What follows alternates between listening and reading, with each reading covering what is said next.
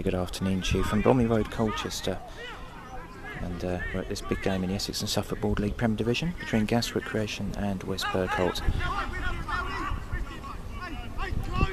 Bergholt, the defending champions from last season, pipping Harwich and Parkson to the title by 1 point with a late great run in the second half of the season. And they're looking to defend their title here, but they won't find it easy here at Gas. Both of these sides have won 7 of the last 8 Board League titles. Only Brightlingsea Region a couple of seasons ago when they went up to the Regions League, or the ECL League, Eastern Counties. The one exception, and the one anomaly from those 8 seasons. So otherwise it's been dominated by Bergholt and Gas. And chances are that they'll be certainly up there or thereabouts again this season. So second game of the season for both these two clubs. Gas won 4-1, I think, against the University of Essex last weekend here.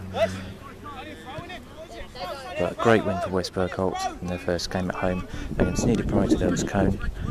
Bergholt winning by 8 goals to 1. So great start for Bergholt, top of the table after the first round of matches. Can they keep their 100% record going? Well, it's a big test today, and I expect it will be much harder than last Saturday. So first game at this level this season. Usually we get through these games in April and May as the senior seasons in non-league come to an end and start winding down. But this is our opportunity to get a few games in. This is a very decent one, I have to say.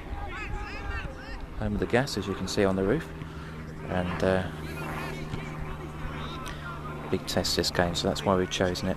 Very interesting game, despite lots of leagues starting this weekend, including the Vineman League and the Blue Square South, and Blue Square South started this weekend.